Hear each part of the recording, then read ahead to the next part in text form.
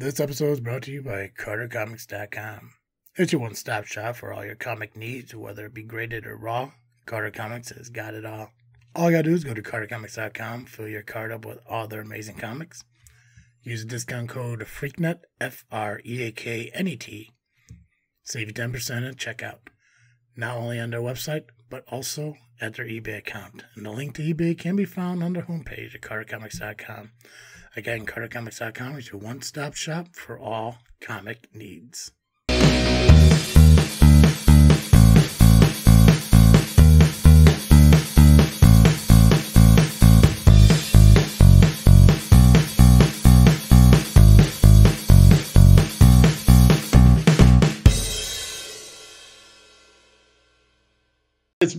I have this weird idea that like my body, unlike everyone else's, I mean, like everyone else, will go through like the steps that are needed for certain things, like smoking.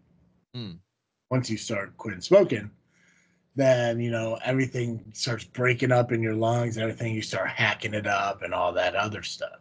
Mm-hmm. I feel like I'm going through that, but I'm not going through it as rapidly as everyone else. Like I haven't smoked since the end of May. Right. And just now, I think I'm finally in part one of lungs clearing out. Gotcha. So, yeah. So I don't know. I just hate like when I'm sitting there and I'm talking on the phone, or even like right now, I feel it building up right here. Mm-hmm. And especially when it's at work and I'm like, somebody walking by as soon as I'm trying to get their attention. I don't know. I guess I hate it. I mean, I know if at one point during our show that we're doing right now, I do that and somebody off to the side is having to say yes, I'm going to be freaked out. So so cool thing. By the way, thank you for tuning in. I'm Travis T. And Cartoon Joe. Cartoon Dojo, no, we're doing a cold open. Here we are. It's whatever. Nope, I had no idea. Right? It's like, wow, Travis T feels really odd right now. That's because I was. That's because I was. That's the thing, because I loved when we were doing the cold open stuff because it's like so much of our pre-show conversations were entertaining. And it's like, it's stuff definitely like the haircut I got when I was talking about the barber and everything. And that's the thing. I don't even know what to call her, because she's not technically a barber. Just she's a hairstylist. But when a 35-year-old heavy set guy says like, "Oh, I'm gonna go to the hairstylist today," people look at you like, "Oh, that's cute," Get my hair styled. Right? Go get my hair did and stuff. Yeah. Yeah. I finally got to the point where it's like, yeah, I got a haircut appointment. Yeah. Because back then, it's not back then, but before, I was just like, oh yeah, I'm gonna go to my hairstylist friend and get my hair trimmed up and everything. But yeah, for anyone who saw the last episode of this freaking show, completely different. Beard is trimmed up and looks a little bit nicer. Hair's all done. What grown-ups should be doing is making themselves more presentable in life. Like I'm okay with people wanting to be comfortable. But I think there's a true fine line between comfortable and lazy. And I think I surf that line like way too often, I think. It's like, yeah, because I know I need to be better as being more proactive, active. I need to be more in general. And I felt like doing the haircut thing was a good step one. Yeah, there's something about a haircut that really like makes you feel like a person, and it can be very motivating. 100%. Here, I'll post the pictures in the video when I do the editing and everything. But I want to show you two. I'm going to send you two different pictures in Facebook Messenger, and if you really look at it, you'll be able to see the difference in the before and after, not just the physical image, but my facial expression. Because in my mind, when I took both these pictures, I was making the same face. But so this is what I looked like before, you know, to me, that look was the same as this look. And then when I sat there and I looked at them both and kind of, it's like, oh, well, okay, so yeah, the hair looks better, the beard looks better. Looking at my face, the long-haired, pre-cut face that I have is a face of uncertainty. Mm.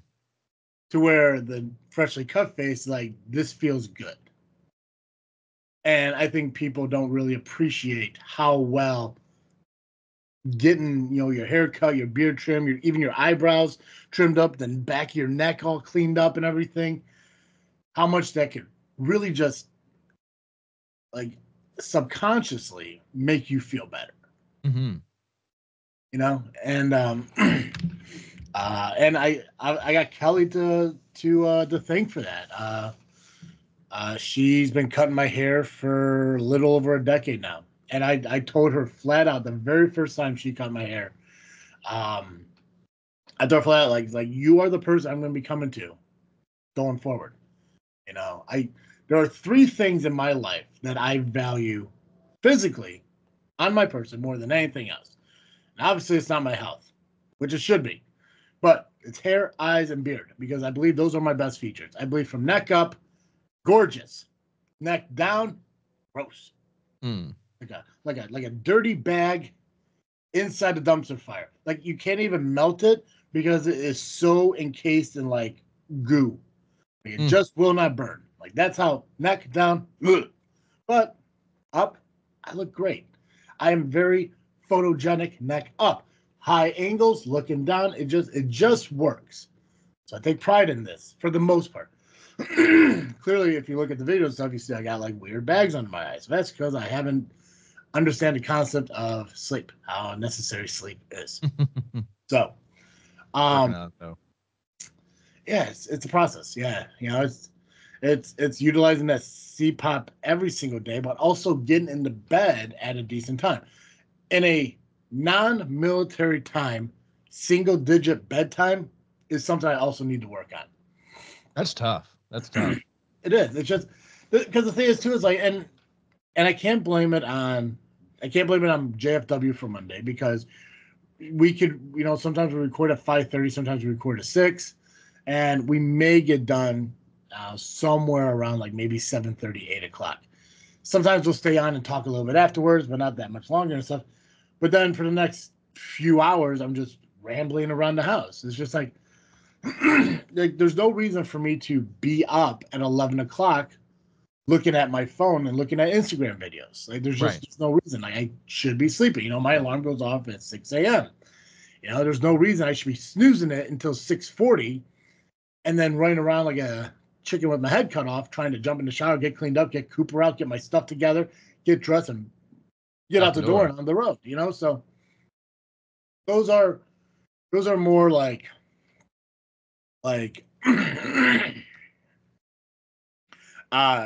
there's more like the getting better at, you know, just being more proactive, more active. You know, very similar to the conversation we had before. It's like if I want the change, I have to be part of the change. If I want the results, I have to enact those results and stuff. I can't just have the expectations of, yeah, I'm gonna go to bed and then I'm gonna wake up and, you know, I'm just gonna wake up and I'm gonna want to get out of bed. Like, absolutely fucking not. Like, I deprive my body of so much sleep all the time. It's ridiculous. Perfect example. Just last night, which is kind of why I'm thinking about this so often now. Or not so often, but why I'm thinking about it at this moment. I went and got my hair cut after work, and my appointment was at like 5:30. I was late because I was doing work stuff. I was late, but she was cool with it. I didn't get home until, I think it was like 7:15, quarter after 7, 7:30. And I played this Grand Theft Auto role-playing game. I think I've talked about it. I may have mentioned it to you and stuff like that. And they have they call them storms, but what it is, it's just a reset of the server, and they do it every every 6 hours. And at 7 o'clock Eastern is the evening storm. Now, if for us, 6 o'clock, if I'm not in that city by 6:08, not getting into the city. There's way too many people trying to get in. There's a cap of 300 people. And if I try to get in at like 6:15, I'm going to be in a queue waiting to get in of like 80 something people. It's like, I'm not going to sit there for hours on end hoping to get into the city. So if I'm not in by 6:08, I'm not getting in. That's it. I'm good. Not getting in tonight. It's fine. But it's whatever. I don't, it's okay. Is that just to give everyone an opportunity to play? What do you mean? What does the reset of the server do? Does it just kick everybody off and get rid of clear the cache? Yeah, stuff like that. Yeah, make it just to make it easier to run and stuff. I was talking to which is cool because I've actually met like a friend that now I talk to out of city from the city. She's a really cool person, lives in Florida. She's a first responder. Hopefully, everything.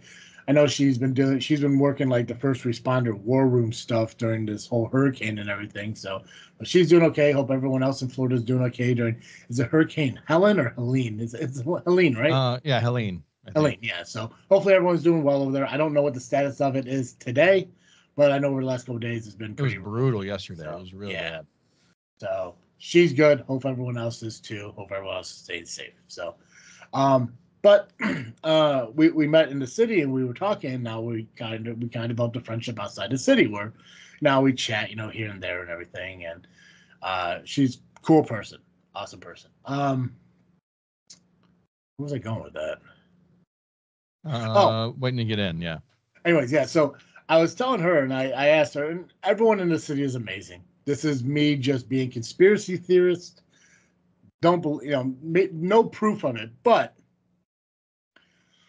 I don't know how many people could truly be in a city at once. I don't know the size of servers that allow how many people to be in at a certain time. Because when I first started in the city, the cap was 250 people. And I know before that, I think it was like 200. They were able to increase it up to 300, but obviously with 60, 70, 80 people still in the queue, still not enough room. So in my mind, I'm like, I wonder if there's a way to get 400 people in the server at once. Now, obviously, more people means it needs to be a bigger server, whatever, however the process works. There needs to be more in order to run smoothly. I understand that. My question is that they sell VIP tiers. VIP 1, VIP 2, VIP 3. It's like 10, 20, 40, or 10, 30, 40, or 10, 25, 40, whatever hell it is. Sure. And depending on the tier you buy is what gives you priority inside the queue. So a guy like me I'm not a VIP member at all because I'm trying to, for the first time in my life, I'm trying not to put money into a game I'm playing. Yeah. Because then, which with this, other than VIP tiers, there's nothing else that's really money, written, you don't put any money into it unless you do the monthly VIP tiers. But I don't want to do that. I want to be able just to play the game. It's like, hey, it's free, Yes, I bought the game, and yes, I bought this computer to play it, but that's it. I also use video to edit. But yeah, so that's about it. I don't want to do the monthly thing. So for me, when I get into the tier, like I am just basically like the last person to get in compared to the VIPs. So if I jump in, there's 30 people in there. I'm 31 of 31. And anyone who jumps in at my level is now behind me. Now, anyone who jumps in VIP 1 will go to the front of the line of the non-VIP people. So now I'll become 31 of 32. So if I'm 31 of 31 and somebody else jumps in, now I'm 32 of 32 if they're VIP 1. And if I go down and non-VIP people come up, if I'm 15 of 28, a VIP guy jumps in, I'm now 16 of 29. So it's kind of shit. Gotcha. So I never lose my spot to the other non-VIPs, but I will to VIP 1s. But they lose their spot to VIP 2, and then 2 will lose it to 3. Gotcha. So it's just how it works. And I guess somebody found a loophole to where if you buy all 3 of them, it puts you like at the front no matter what and goofy shit. The one thing I can respect about this city, I'm sure other cities are kind of like this. The owner doesn't give himself priority over anyone else. He orders the tier system, and he's part of it too. And he will wait just like everyone else. He'll fly in just like everyone else. And I think that's pretty cool. I can respect that. I'm not a huge fan of him ignoring my Instagram messages, but that's fine. Different story. That's cool. You know, it's fine. Oh, my Sophie did it for a while too, and we rectified that, so we're good. Anyways, I have this weird conspiracy thought that maybe the reason they're not opening it up to 400 people is because they want to sell those VIPs. I could see that. Like, it's a possibility. I'm not saying they're doing it because there's nothing about this server that says that they're greedy like that. None whatsoever. Because this dude, fucking Tony Messer, who he owns the server and everything, is probably one of the coolest fucking people like I've like ever like watched or streamed about or anything like that. He's a former K9 officer who started streaming and doing gaming and all that stuff purely for the what word was I looking for? He was doing it to raise money for like ice cream for children or bikes for children and stuff like that. Charity. Yeah, fundraising, charities. Yes, exactly. So he I want to say it was like a month ago or maybe a month and a half ago. Like he does these ice cream events like every year, and he he'll do a stream on Twitch where people will raise money for the ice cream event, or they'll raise money for buying kids bicycles around Christmas time, and a couple of the other streamers who work in the service started doing things too. This one guy, I want to say Slivers. I want to say his name's Slivers.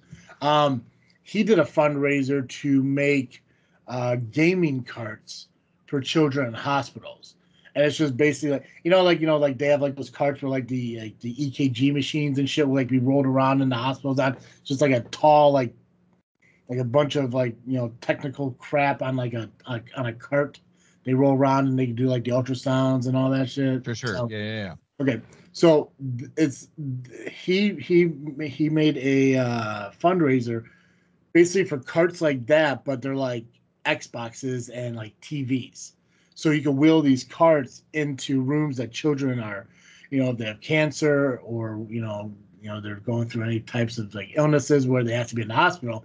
You can wheel the cart right next to their bed. You can plug it into the wall, and they can play Xbox or PlayStation or whatever video game it is and stuff. And they got their own personal TV, their own gaming system, and all that other stuff. And they were raising money. He was raising money, I think, to do like, I don't know, like 6, just a small number of them.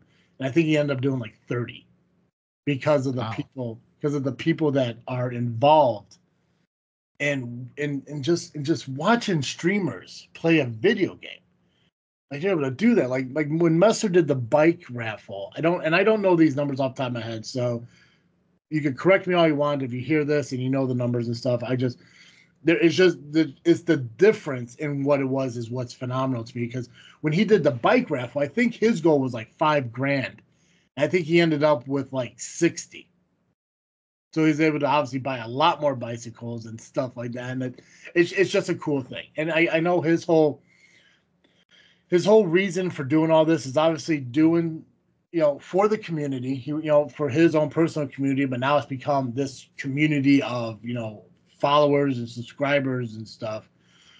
But he also wanted to like bridge that gap between first responders and civilians or non-first responder people, to show that, like obviously like with the George Floyd stuff and everything that happens, like not everyone's like that. Not every law enforcement officer is a bad person. There's actually good people out there who want to do good things in life. And that's one of the big reasons why I got so wanting to play this game, is like because that's a cool fucking dude. And what him and his friends doing these fundraisers and all this, the fact that like, in my mind is like children who, and it's heartbreaking, to think about. It's like he has this trailer of all these small children's bikes that are being hauled to this area that he's gonna be handing it out. It's like the fact that like he's changing like 50, 60 kids' lives because they couldn't have something as simple as a fucking bike. Like that's cool. So, yeah. So, do I believe that they're changing the server numbers, not expanding it because of the VIP pays? It's very possible. I'm not saying it is though, but it's just like it's just me thinking of like, maybe. who knows? But they are cool fucking dudes. And one day I do believe that Tony Messer will see my many Instagram DMs and will respond, and then we can have him on the show. And nice. Then I will throw that into his face for a minute to hopefully break the ice, and then we have a conversation with a dude who is younger than us, but apparently more popular than us, and that's also something I'm not happy about. But I mean, there's like a 5-year-old on YouTube who's making millions playing with toys or something like that. I don't get. I don't understand social media and how people get famous and don't get famous. But me either. Yeah, I don't know. That was a lot in 20 minutes. Feels like forever. Anyways, thank you, Kelly, for my haircut, and thank you, Tony Messer, for entertaining me for almost 2 years now that I've been watching him. And it's cool too because I can watch him for free because if you have Amazon Prime, you get subscribed to someone on Twitch for free. So. Oh yeah, that's right. Forgot. Yeah, just one person though. Yeah, I think if we aren't, we used to be subscribed to Critical Role on Twitch. Why does the name sound familiar? I don't know. I don't know why you would know him, but it's one of Maddie's favorite shows that she loves them. But they're that Dungeons and Dragons role-playing group made up of all voice actors. That's because you talked about it. Did I talk about it? You did. You were talking about how you were watching. If it's the same show, but I remember. Oh yeah, they made an animated version. I love that. One of your freaking thinkings. You said you sat down and watched it with her and it was good. Yeah, because I think she was in the room, just laughing, really loud. Unless I'm thinking of a different episode, but that might be it. I don't know. I just remember hearing Critical Role, and I think I did what I did normally when you bring up people I've never heard of before. Let's get them on the show. But they might be. I think they might be a little bit too high for us. They might be too high for us. They might be too high for us. Yeah. But Joe, how you doing? You good? Yeah, not bad. Not bad. Just tired. Yeah. Life is life. Hope you're getting excited, man, because the next episode that comes out for us is going to be the first This Freaky show of 2024. Can't wait. Yeah, I'm excited. It's always this time of year where I'm just I'm really excited for everything we're doing. I feel like everything we do builds up to this month. It's it's because I think, and obviously a lot of it has to do with the vlogs, because of the work we put in for those and everything, and the fact that we could put a show out like this where we have no idea what the hell we're going to talk about. The only thing I came up with talking about today was the fact that Schwan's is going out of business, and we haven't even gotten to that point yet. Schwan's is going out of business? Schwan's is going out of business. I think I saw an article that says Schwan's are, I think it's called Yella now, Lyellah or something like that now. I think is closing up shop in November. Wild. Yeah, which was upsetting, and it was somebody put together this weird little video. Yellow. Yeah, somebody put together this weird little video of if they were to use the song "Time of Your Life," it would fit perfectly with it. I don't remember what song they did use. It was on Instagram, believe it or not, and they're just showing all the different things, the little cups of ice cream with the wooden spoons, and I love those. Yeah, chicken fingers, and it. And honestly, as much as I'm wow, that really sucks. I forgot they were even a thing because, living at home, I remember early 2000s and shit. The Schwan's truck would just be driving down the road. I just assumed it was just a more extravagant ice cream truck. Yeah, it kind of is. Right? Mom should just run out there and be oh, give me a bag of chicken fingers and some ice cream pops. It's see, that'd be smart. We're like that. But... Maybe that's what, if they did that, they probably wouldn't go out of business. Yep. Oh shit, what am I gonna make for dinner? And all of a sudden, just some chiming music starts playing, and shit, Schwans. They start running out, with their husband's money, not being sexist, just whatever.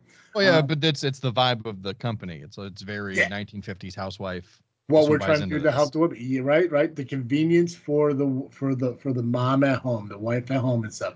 I just wanted to use it as a reference of a child running out with their parents' money, but right, yeah. So, but yeah, them running out. I was oh my god, let me get some frozen gnocchi and some garlic bread or some shit like that. I was yeah, here you go, and then take the money and everything. That's probably a better business model. So Schwan's take the next, I don't know, 4 weeks and turn it around. Adult ice cream trucks. Well, food trucks. Yeah. Should. But yeah, no, they're closing down. And then because at first I was like, what the fuck is yellow? And then it said Schwan's underneath. I'm like, oh wow, I didn't even know they're in business, but said they're going out of business. So dang. But yeah, it's interesting that we could go from shows like this where it's like, I don't know what the fuck we're gonna talk about. We're just gonna ramble and some funny, entertaining shit's gonna come out of it. To okay, this is what I have planned for the next 6 episodes. Yeah, that is nice. Yeah. So because I mean, other than this freaky show, we have like the Oscar episodes we kind of planned a little bit for, but the goal of having a guest once every month clearly died in 2021. But we need to bring people back. Somebody needs to come on this show. Well, actually, I did have Apex or Matt Stoffel on a couple months ago. Nice. I did do that. Yeah, we're gonna get more people on here. I want to bring our cousin on because I want her to therapize me. Mm-hmm. I want her to find out what's wrong with me. So, don't we have 2 therapists in the family? They're psychologists, or what are they called? I don't know. I don't. If we do, which I think it maybe only just be 1, but if we did, or if I know 2 psychologists or whatever they're called, I want to get them both on the show, and I want them to just listen to me for like half an hour. I want to see if they come up with the same conclusion or what their perspective of. Oh, that'd be interesting. Yeah, because I want one to be like, "You just sound like a really nice guy," and then the other one be like, "You're a psychopath." Just be like, "Let's talk to the first one. Like, let's go back to this nice guy thing. Like, what is it about me?" Yeah, we'll save Psychopath for Scary Show. That's right. That's this freaky show. Yeah, October 2025. Yeah, we'll release that part of it.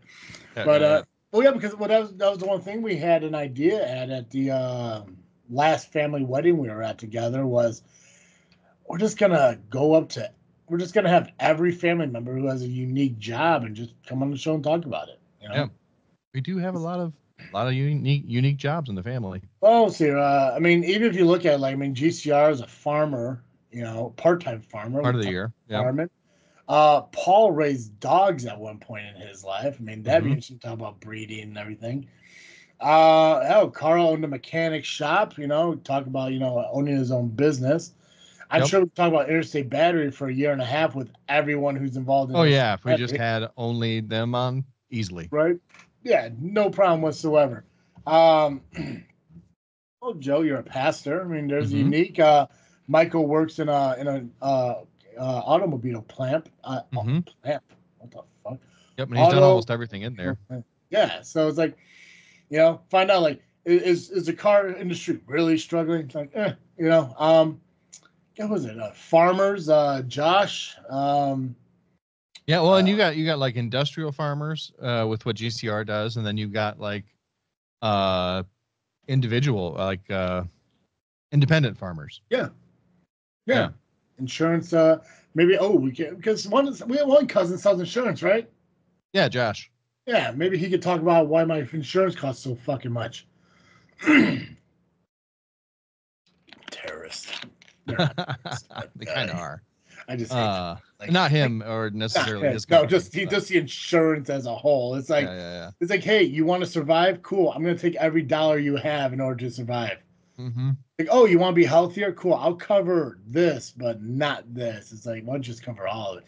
I had that conversation with Kelly yesterday when I was getting my haircut because we were talking about how I started taking like these dietary supplements, this medication to help curb my appetite. And big shocker, they don't work. And not for the sense of like I'm getting fatter being on them. It's just the whole idea of them is to curb my appetite and to prevent me from wanting to be hungry. But that's not my problem. My problem is losing weight. It's not like I'm constantly hungry throughout the day. It's like, oh good, I'm eating because I'm fucking starving. It's like I barely fucking eat and I just don't lose weight. So but we were talking about how like things like that aren't really covered by insurance. Like, like insurances don't cover like surgeries and medicine for obesity, which is fucking wild because, like Kelly said, like obesity can lead to heart disease and this and that, diabetes and that and the other thing that would cost health hospital, or insurances Mm-hmm. more and shit. And she's right. And it's like I was telling her, my belief about it was it doesn't matter if it's health insurance, if it's car insurance, if it's homeowners insurance, whatever the hell it is. If it's preventable, they won't insure it. And in their eyes, obesity is preventable. You Right. can stop yourself from being fat. Just like, if you get in a car accident, if it's your fault, you're probably not going to be covered unless you pay more for full coverage. Shit like that. You set fire in your own house because of Negligence. ignorant negligence. It's not a clutch. Oh, that's why I love talking to you, Joe. You're probably not going to get paid out because it was your fault. Right. That's why you never hear the word accident in car insurance anymore, because technically accidents don't exist. They're incidents.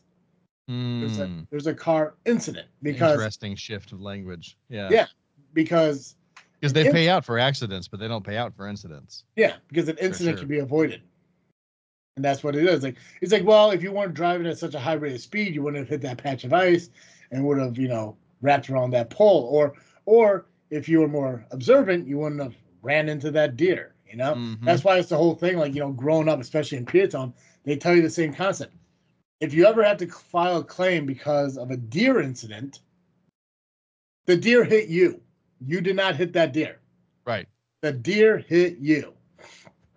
Which was a perfect example for my mom because a deer truly did hit her, ran out, and literally slammed right into her car door. Yeah, I forgot about that. And the insurance wanted to claim that, like, well, she technically hit the deer. And my mom was like, how did I hit the deer with my door? Right. Explain that. Like, so it's wild, but Yeah, show me how my car drives sideways to do that. Right, yeah. So he's like, I'm not out here Tokyo drifting my fucking vehicle. It's like, oh shit, But that's what insurance companies are, And I feel bad for like the agents who have to follow those policies. Mm-hmm. It's like right now, it's like, dude, like when I was driving my pickup truck, I was paying like $98 a month for my insurance. Woof. And now I guess that's probably not that much different from what we're paying for insurance. It wasn't horrible, but now I got my Chevy Malibu, and now I'm paying $166. And Jeez.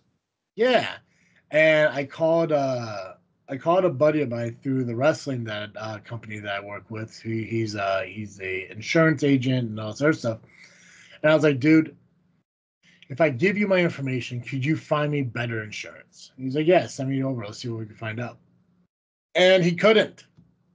He said all the insurance out there would be exactly the same for me. And it's like, why? He's like, well, it's new. It's a car. You're a guy. Yeah, but you're over 25. For goodness sakes. Yeah. Apparently, that's what the insurance rates are now. And which is wild because when I first got my car, my insurance was $125 and somehow it went up to $166. And I talked to another friend of mine, Kelly, again, who was doing my hair because, when you're in a salon, you get a little chatty. Oh, yeah. That's one of the best parts, really. Yeah. Yeah. She found out through a friend of hers that State Farm is inflating their costs because they need to make up for some money that, was fucking being out or whatever. Yeah. I think it was COVID related. I don't fucking know, but gotcha. It's some just of it's probably my fault because I think that that guy that guy that we hit bicycles, he sued my homeowner's insurance, and I'm pretty sure there's like a personal injury section of my homeowner's insurance that is like $100,000. So I don't know how much he walked away with because I wasn't part of any of that. I just got the notification that it was over, but I know my rates went up after it. They don't tell you how much is paid out. I might be able to ask, but no, they didn't. That would drive me wild not knowing. Yeah. Honestly, it took so long that I was just so relieved it was over that I didn't care. Yeah. I was just like, I don't even want to know about it anymore. I'm so over it. Right. Put out of sight, out of mind. Yeah. But it took like 3 years, for goodness sakes. And the thing about those situations too is when you watch TV, especially like crime shows, so much, you know, you start looking at shit like your situation, like was it avoidable on his end, or did he intentionally cost something because there's a payout for it? Now we've talked Right. about it. We're not going back into detail on the situation and everything, but we know there are several faults.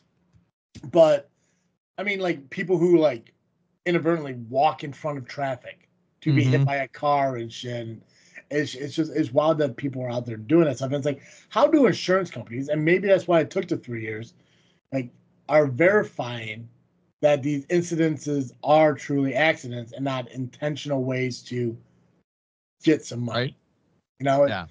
Yeah. I'm not saying that that's what this guy did, but it's like, how do you know that shit? It's like, Yeah. how does he know that? Like, he's like, I'm certain that Maddie was in an incident 5 or 6 years ago, and they both it was like like near sunset, and the light was in her eyes, and she didn't see the car in front of her stop, and we legitimately don't know if he just stopped suddenly and she didn't catch it right away, or if the sun was in her eyes and she hit him. Yeah. It doesn't matter. In Illinois, it's both parties are at fault. Regardless, they went together to file their police report so that everybody is on the same page and stuff for their insurance purposes. Yeah. And when he went in and did his report, everything was fine. And about 2 weeks later, we got a notice in the mail from one of those personal injury attorneys that you see the billboards for. Yeah. And the claim was that he got whiplash and needed medical treatment for his neck to treat his whiplash. Dude, and what kind of puss, and I'm sorry for using that word, isn't going to openly talk about that in person and wait till he's away from the person he's involved in the incident with to start making up shit. 100%. I get that there's like some residual shit that may come up, like, like maybe lower back pain and stuff like that. Right. I'm no doctor, but whiplash is going to be something that's going to be instantly noticed. Right away. Like, yeah. It's like, but the fact that he's like, and I hate people because that proves that they're fucking fake people. It's like I'm going to be, hey, mistakes happen. We're cool. We'll figure this all out. Accidents happen. We're good and everything. And then all of a sudden, let's go fucking sue somebody. It's like, oh, my neck is killing me. It's like, you motherfucker. It's like, yeah. And like that's almost like the function of auto insurance at this point is it's not really to protect you as an individual necessarily. I mean, it is, but it's a way for people who make money suing people to make that money. Yeah. And the insurance company figures most people aren't going to do that, so we can charge more for the people so that the people who do that, we don't care. And we can pocket the difference. Yeah. Yeah. Dude, insurance, and I have a firm belief too that a lot of these fucking insurance companies are like, we know people are going to get in accidents. That's why we can raise the rates. Right. It's like because here's the thing too, is like I've had insurance now, and a majority of the time it was with State Farm. But I've had insurance since I owned a car, 16 years old. So I've been insured now for 19 years, 19 and a half years. Never once, other than my windshield, which I just had to do. Actually, I gotta see if my check's in the mail. I just had to replace that windshield. Oh yeah, nice. Yeah, $100 deductible. It was perfect. I called State Farm. I love State Farm, but they're too pricey. But I love State Farm because I called the lady up and said, hey, listen, I had a crack in my windshield. I need to get it fixed. I know it's covered by my insurance. I just don't know what my deductible is. And she's like, okay, well, it's $100. And I'm like, okay, cool, awesome. So what do I need to do here? Like, because the last time I did this is you guys scheduled an appointment. I cut you a check for $50. I went and did the appointment. She's like, well, that may have been the process then. What the process is now is schedule the appointment, get a quote. Tell us what the quote is. We will send you that amount less $100. So I was like, cool. So I looked up Safe Flight. I scheduled an appointment for them to do it while I'm at work. Got everything through and everything. Sent her the invoice. And she said, awesome. We'll have a check available for you for this amount, less $100. You can either pick it up or we can mail it to you. Well, I couldn't pick it up because by the time I got off work and got there, it'd be closed. So they mailed it. So I got to see if it's in the mail because I haven't seen it yet. Nice. But it could be. I check my mail like once a week. I'm horrible with fucking mailboxes. But other than 2 windshields, I never really had a claim on my auto insurance. Mm-hmm. Which is actually wild because actually when I filed for my homeowner's insurance for the hail damage, I don't think my rate went up. I don't think my premium or my Nice. my rate went up. So blessing on that. Thanks God. Yeah. But obviously my car insurance didn't go up either. But if I was to get in an accident right now, the 19 years of insurance is not even looked at when they're about to jack my rate up probably twice what I'm paying now, because that's when I was like, hey, listen, you know, we had to because there was this payout, there was this, that. Like, I don't know how much they really increase it, but Mm-hmm. it's ridiculous that they have to increase it at all. Like the whole point of having insurance is to be insured that things will be covered. Right. But it's like now basically like you're And taking 90% of the time, I'm not making a claim. Yeah. You know, you're making money hand over fist 3-4 years in a row, and then I've got one claim where you've got to pay out. Yeah. And then you punish me for it. And it's like just bullshit. Yeah, I heard. I don't know if it's true. I never really looked into it. It'd be wild if it was true, but like people are taking money out of their life insurance. Have you heard Yeah, about I that? don't. I Yeah, don't think yeah. that can't be real. I'm not sure if it is. I think maybe if you're very, very rich, it's possible. Yeah. But I feel like regular people, like, no way. No, because I mean it's Or if you're very old and you're near the end of your, I think it's like usually term or whole life insurance, they call it. mhm. And if you're nearing the end of your life, there's no reason not to. But Yeah. I mean, like obviously, you know, it's stuff I see on the internet, so I take it, you know, at face value for what it is. It's just somebody mm-hmm. talking, but it's like, dude, if I was able to get, you know, go to my life insurance company and say, hey, listen, I want to take out $80,000 because I want to put it towards my mortgage or some shit like that. It's just Mm-hmm. like I think if it was real, you'd hear about it a lot more often. A lot more people would be doing it. But Mm-hmm. then also probably the life insurance companies would probably be broke because people probably start doing that shit. It's like, oh, I have $100,000 policy. Cool, give me that now. Yeah. Like I'll continue to pay until I die, and then when I die, I'll have absolutely nothing. But I need it now. You know, Yeah. Well, they it's take it out as a loan. I think it's taken out as a loan against your policy mm-hmm. or something. And so when you die or whatever, the policy, instead of paying to your family, pays to itself. Interesting. Yeah. Yeah, I just Which want like money. defeats the purpose of life insurance Yeah, to some extent. yeah. I just want money. That's all I want, dude. This is like just Yeah. like I just want to not have to worry about it anymore. yeah, right. It's like I think I'm blessed now. Like I said, after that refi thing, I've been blessed now to where I'm not worrying about money. Now, the big concern right now is obviously like I had this chunk of money left over from buying the appliances, paying off the credit card. Like there was a chunk left, and Mm-hmm. that's slowly deteriorating because I am kind of you know Isn't it? spending on things I don't really need, but. It's like it's small little trickle thing. I do got bill. I know I need to open a savings account, and I know I need to get that money into there, get it out of my checking account, so I stop using it. Um, but I know because like the way everything's mapped out now that I should be saving enough money monthly now to where it'll kind of it'll instantly catch up. I think it's November. We get I think November's a 3 check month. Nice. So there's an extra check that's kind of like it's free money. It before to me it was always free money, found money, whatever. But I could easily take that, combine it with what I have to put into savings, and it'll just balance itself out again. So Nice. so yeah, so that's I got to get that done soon. And I think I'm actually off this coming Friday. I'll probably just go into the bank and actually finally open that savings account. But yeah, I just want to be able to like stop worrying about fucking money. It's stupid that like I'm sitting here now, like my car hit 100,000 miles, and I've only had the car for a year and a half. You know, I bought it with 60, but I already put 100,000 miles on it, Wow. and I was pissed because I was at a stoplight heading home from work Wednesday or Thursday this week, Light turns green. I go to accelerate, and my car doesn't fucking move. Ugh. I'm saying, like, what the fuck is going on? Like, and I'm like flooring the gas to fucking move. And it felt like I was pushing on the brake. Like, am I pressing the wrong fucking pedal? Like, in my 19 years of driving, am I not remembering how to fucking drive? Like, no, I'm pushing the gas. And it's not fucking moving. And I was like, and there's cars behind me honking because it's a short light. And I'm like, I don't know what the fuck's going on here. Then eventually it starts to kind of accelerate, and then it starts to accelerate. So I finally get it to make the turn. I have to pull into a strip mall and shit.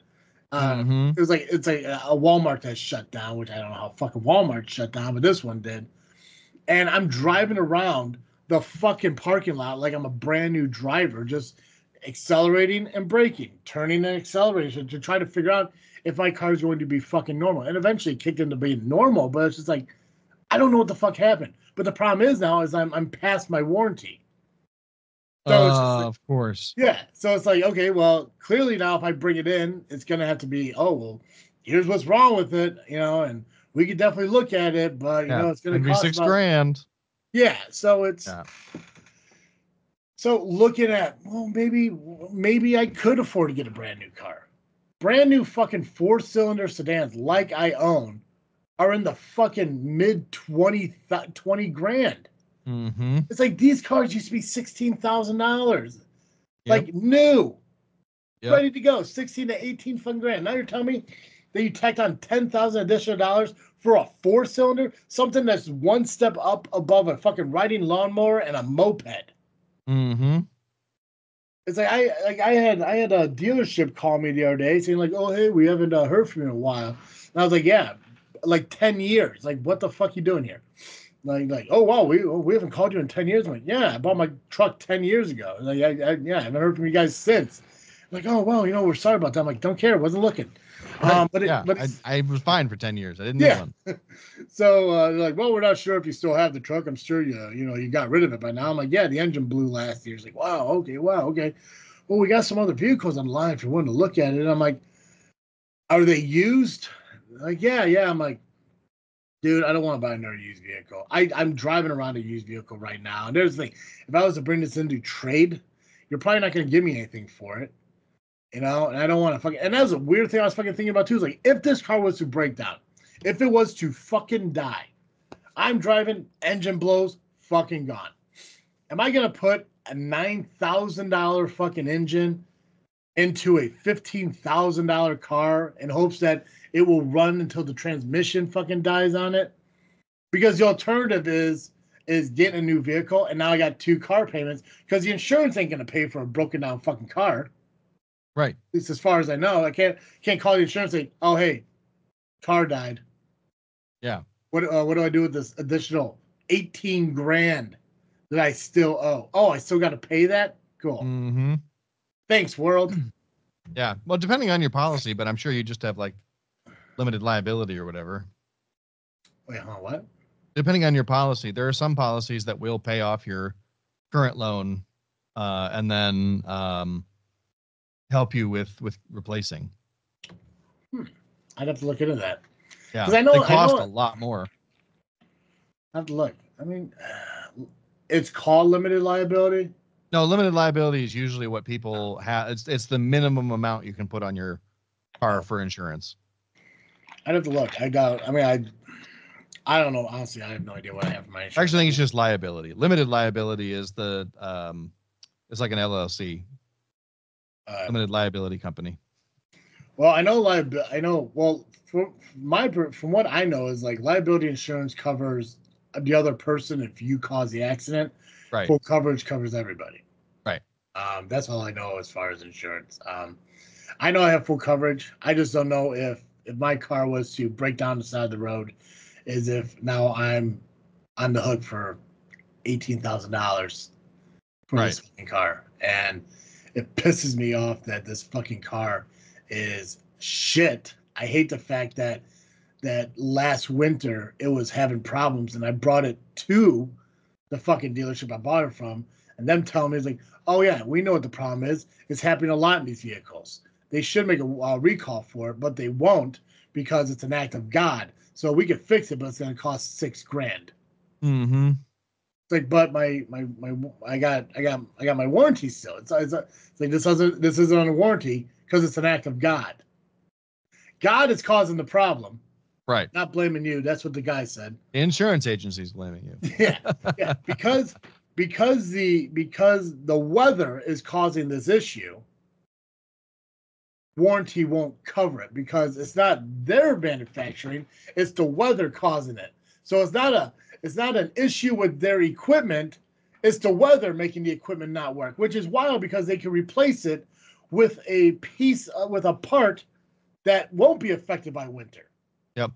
That's like on my model of Subaru, the I forget what they're called, but there's like a particular gasket or seal that eventually wears out, and it consistently wears out at 100,000 miles.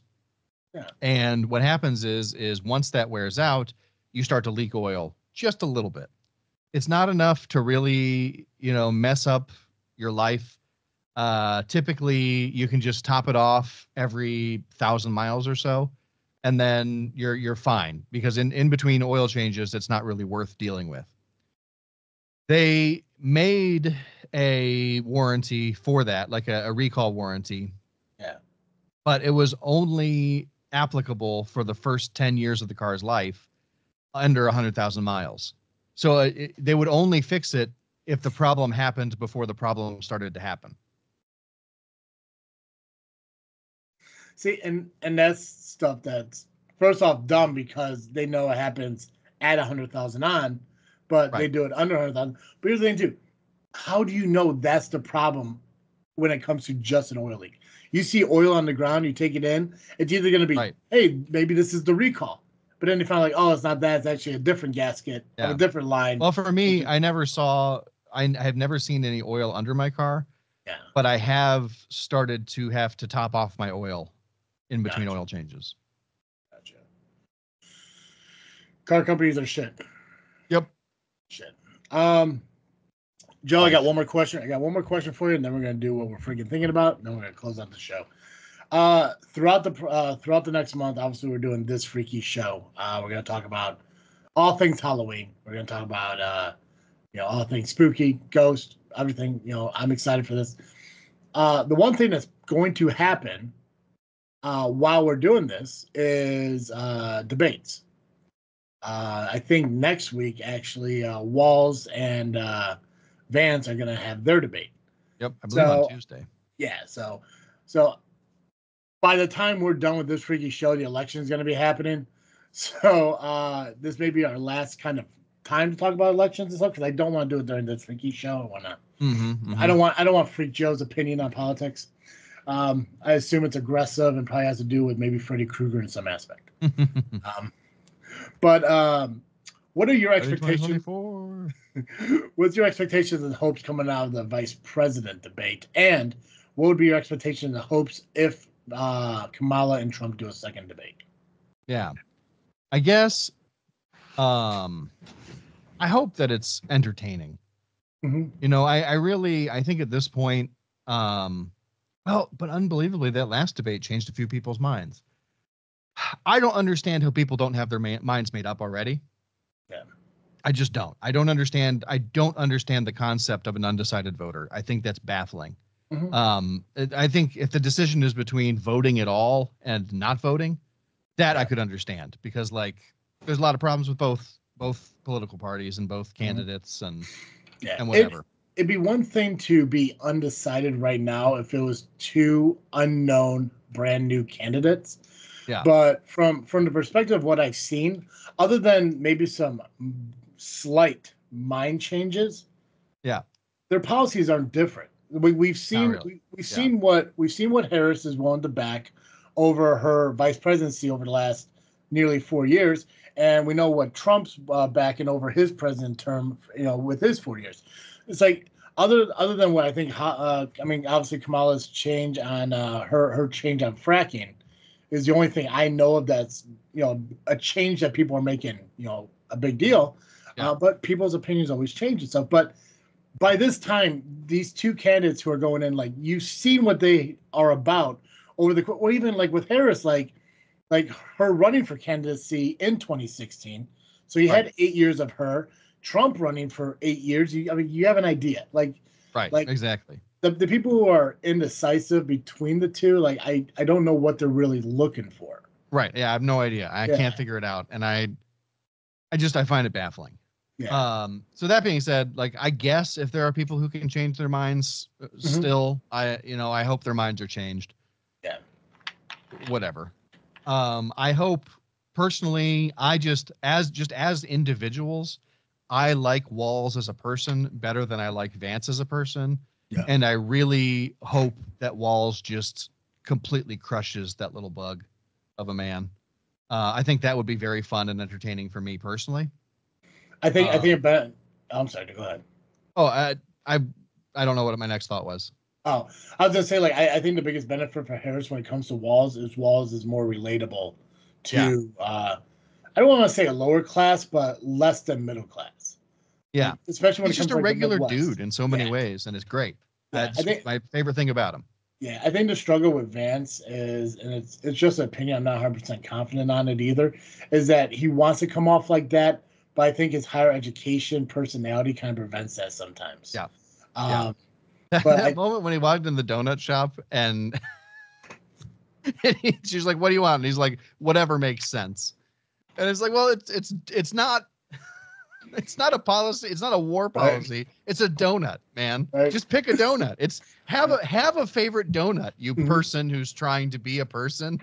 I'm excited. I'm excited for the VP debate because, and I don't like the idea of the possibility of like racism or sexism to be a factor. But I know, like, when it comes to like Harris and Trump, if Trump says one wrong thing about her, it could come off as either like, it's because she's black or Indian, or it's because she's woman, and stuff like that. There's gonna be two white dudes. Yeah. It's like there shouldn't be any type of factor of like, oh well, it's because of this, because that's like, it's gonna be two fucking white dudes. The only difference is one's how old is Walls? Like late 50s?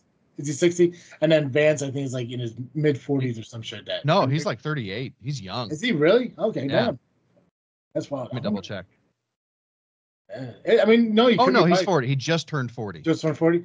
So the only difference is his age. But I mean, I love diversity. I love the idea that, like, yeah, we do have a candidate who is she is half black, half Indian, right? Yep. Okay. Half black, half Indian, but even fucking female. Like give everyone a fucking chance. It's like that one dude who was running for Republican. Oh, Vivek. Yeah. Yeah. Mm-hmm. It's like I liked some of his ideas. I thought that was pretty cool, but it's the diversity of it all and everything. It shows that, we are a melting pot. Hey, we are, we're collectively, we all have the same opportunities and shit. But to get two white dudes in there yelling at fucking each other and no one's worried about like, hey, you gotta what, like, fucking just say some shit. Especially, I don't know where Vance is at, but again, two like, good old boys kind of fucking just going at it. Like, let's see what fucking happens. Like, you know what? Yeah. If they start going at each other, just keep it going. Like, it's like one of those things, like when you see a child about to put a fork into an outlet, it's like, well, hold on a second. Let's go. Let's just go. Yeah. And it is, I have been looking forward to the vice presidential debate a lot more, simply because it's two relative unknowns. Exactly. Brand new people yet. Yeah. On the national stage. And yeah, I just think you've got a guy who's just a relatable, friendly guy. Versus, I think JD Vance is like an introverted academic, like elitist, and I just think that's going to be fun. And it's interesting that it's like it's on the shoes on the other foot, right? Like for the last almost my whole life, right? The elitist academic snobs have been the Democrats, and the relatable, friendly, whatever has been the Republicans usually. Yeah, especially for the vice presidents. Bush was a good example of that. He was just a Texan guy. He pandered to what the world needed at that point. And and when I looked at Barack Obama, it's just he seemed like more of like like an elegant kind of dude. Yeah, he was a constitutional law professor. Exactly, just well kept.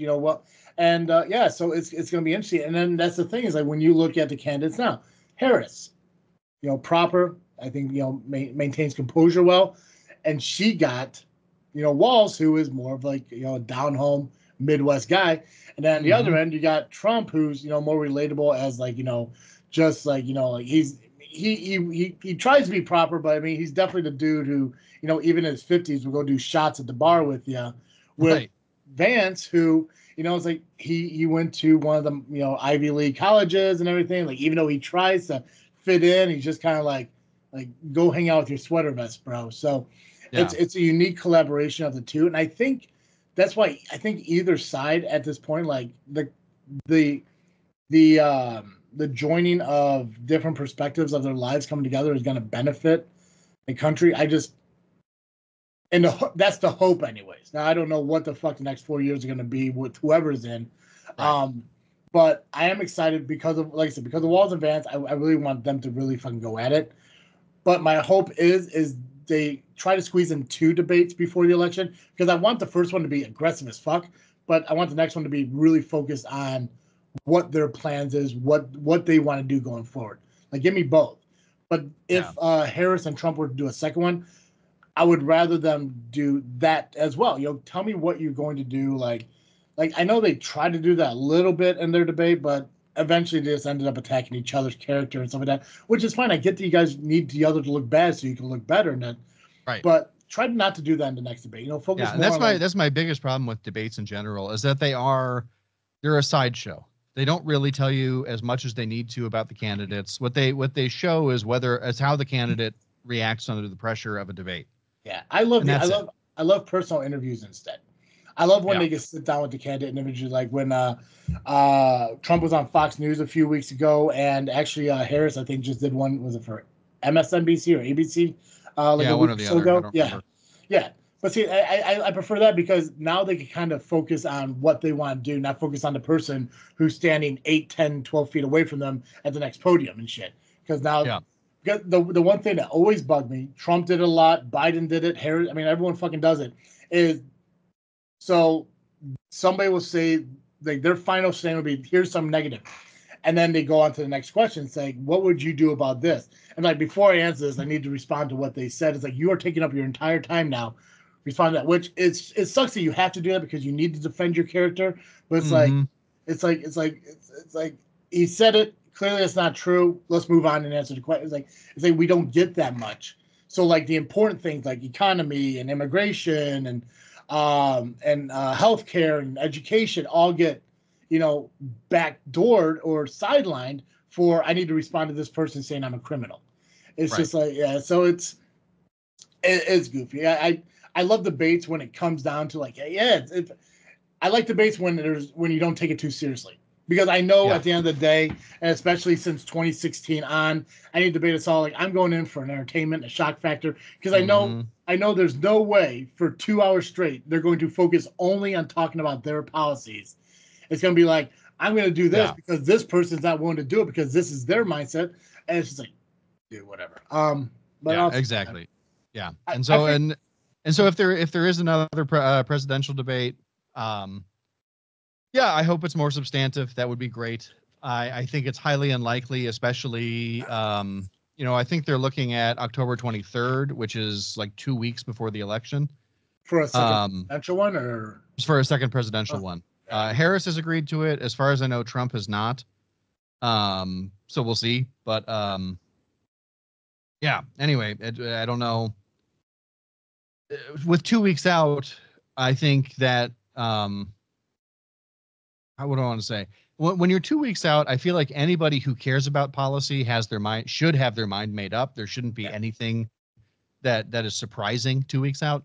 Mm-hmm. And so it's all about vibes. And so I think the next debate, it might be fun, it might be interesting, but I think it is just going to be a fight rather than an actual debate, and that's going to be a bummer. So the only I don't know if I even consider it a hope. I think it would be interesting if Trump decided not to go, and then Harris just did a town hall for 2 hours. Mm-hmm. That's the only that's the only, to me, really interesting, for me personally, possibility. Yeah, I think them just being talked to by themselves, it gives them, first off, could kind of let their guard down a little bit to allow them to speak freely and honestly about what they want to do. Like I said, Mm-hmm. I love debates for the entertainment value, but when it comes to actually learning about what I need to know, I'm not going to get that from there. Like Nope. it'll pop up here and there, yeah. Like, but there's always a rise in aggression when it comes to these. So, yeah, as an entertainment thing, fucking on board. Hell, you know what? Put it on Netflix and just let them say whatever the fuck they want next year. I don't, or next in 4 years. I don't care. Yeah, who gives a shit? Let them say what they want to say then. But no, like you said, do the town halls, do the interviews, do your campaign trail stuff. I'd rather see that because it allows you to just speak and tell me what you want to do for change. You know? Yeah, and I think especially it's and I don't know if there's a way out for Harris on this, but I feel like she has pivoted already to, rather than being the person she was in 2020 or the senator she was in 2016 or anything like that. I feel like her Democratic consultants have forced her to pretend to be a generic Democrat. And so she never really talks about what her actually policies are. Even in interviews, it seems very vague to me. Mm-hmm. And like it seems to be working, which also baffles me. Yeah. But I'm also a person who has very strong opinions and is I'm frankly so far left I don't fit in the Democratic Party. So it's like it doesn't even matter. I'm going to vote for them because I don't feel like I feel like it's a waste to vote for anybody else. But the one thing that I've always been puzzled by when it came to Harris was I'm a big fan of people being who they are all the time. Yeah. Like your personality never changes, regardless if you're in front of friends, in front of family, in front of wives, in front of your business, whatever. You have the same personality. When it comes to Harris, it's like you said, like they're trying to like mold her into a certain way and not allowing her to be who she is. So like when she's doing like these on the street, like quick interviews, stuff like that, you get like true Kamala Harris. You get when she what did she have? She like went and bought records. Mm-hmm. And she came out and she's like, look at the record I got. I'm so excited. Yeah. That was an awesome moment. Right? Give me more of that. Because the thing is, like when you hear people talking, you for so long, and I'm sure you noticed it with me, and I noticed with you, you know how their cadence works. Mm-hmm. You know how their projection of their voice comes out and everything when for who they are.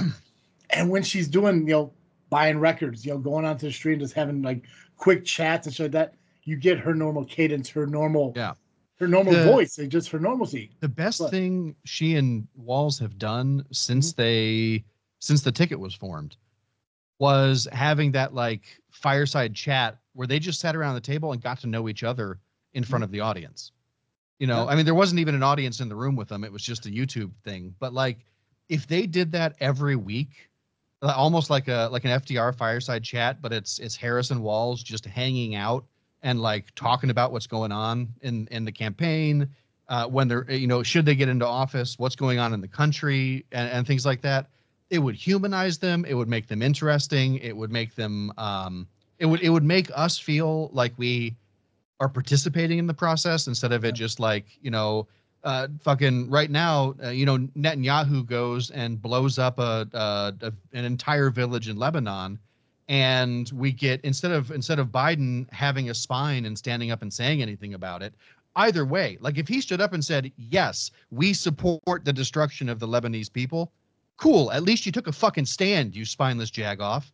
Instead, what we get is a leak where like, Biden White House staffers say that Biden is very angry at Netanyahu for embarrassing him at the UN. And it's just like, well, then get up and say it, Joe. Right. Yeah. Right. You're still technically the president, bud. Like you're still, man. You're still in charge. Like I understand you may be trying to get something done, but like this isn't negotiating hostages with Russia where you have to do it privately until it happens and then you announce it. Yeah. This needs to be like we are watching. Dude, I have seen so many dead kids in the last 11 months, and I'm sick of seeing it. And it's just like, I really wish that Biden would stand up and take a stand. And I wish Harris would take a stand. But because she had, by the way, the whole point of this, they haven't done that fireside chat since. And I think it's because for about 2 weeks they didn't know what to do, and so they let Harris do whatever she wanted, and it was great. And then the Democratic consultants took back over because they readjusted, and now they're pushing towards generic Democrat, and then a generic Democrat can't take a stand on an issue. Yeah, I'd have to look back and see if I could find it. But the way you described it, I totally 100% agree with you. It's like they're not allowing her to be humanized. You know, Yeah. It's almost turning her into kind of like a robotic thing. But anyway, it's similar to I think what Kennedy went through. Yeah. Like they're like we need a certain type of candidate. We will turn this guy into that candidate. You know, just a veteran who is for the people and everything. He's just a normal guy and everything. But they molded him into something more.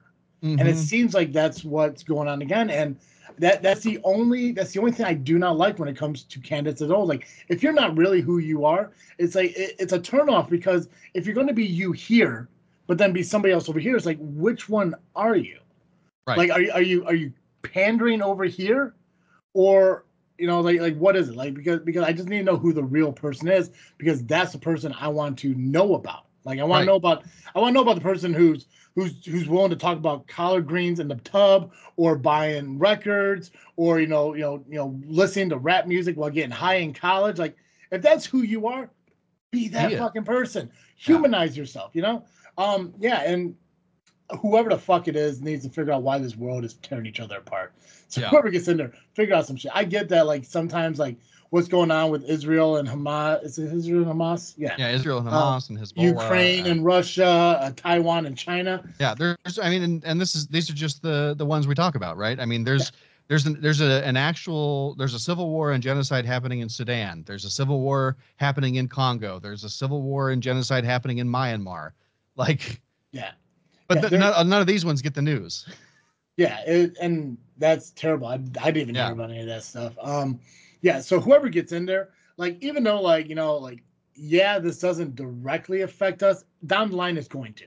Down the line, all these are going to come to a head, and there's going to be a huge fucking problem. And just like the last 2 world wars, we eventually had to get involved. So maybe we'd be more proactive instead of reactive this time, and try to figure some shit out. It's that's the hope. Anyway, I'm not president. I know, as far as I can tell right now, I'm never gonna be in a situation where I have to deal with like world powers going at it with each other and shit. I'll never know that fucking stress. I can understand a little bit why presidents are aging at a rapid rate in 8 fucking years. Oh yeah. So I'll never know that stress. I'm okay never knowing that stress, but something needs to fucking happen, because if it doesn't, it's going to get a lot worse, and it's going to affect us a hell of a lot more. So Yep. So anyway, Joe, those are my thoughts. I don't know. You want to end it with that being our freaking thinking? Yeah, that works for me, because it's just Archer again. So perfect. Guys, make sure you follow us on social media, Facebook, Instagram, and Twitter, just by searching This Freaking Show. And of course, you could listen to us wherever you listen to podcasts, just search This Freaking Show. Or if you want to watch the video podcast, you can do so over YouTube at FreakNet Studios. FreakNet Studios YouTube channel is also the place you're going to go to watch Freaky Cemetery Tours. That will kick off with episode 1 on October 1st and go out through the entire month of October. So make sure you guys check those out. Make sure you subscribe over to YouTube and everything, and enjoy Michigan cemeteries. And this is our last episode until we hit This Freaky Show next week. So Cartoon Joe's going to take a vacation until November. So maybe by the time I talk to Cartoon Joe, we'll have a president in office that, I guess either way, we're going to have a new president in office. It's going to be historic no matter what. That's right. So, Joe, you enjoy your day off. I'll check out with Freak Joe here on our next episode. And guys, that's all I got. So, as always, I am Travesty. And I'm Cartoon Joe.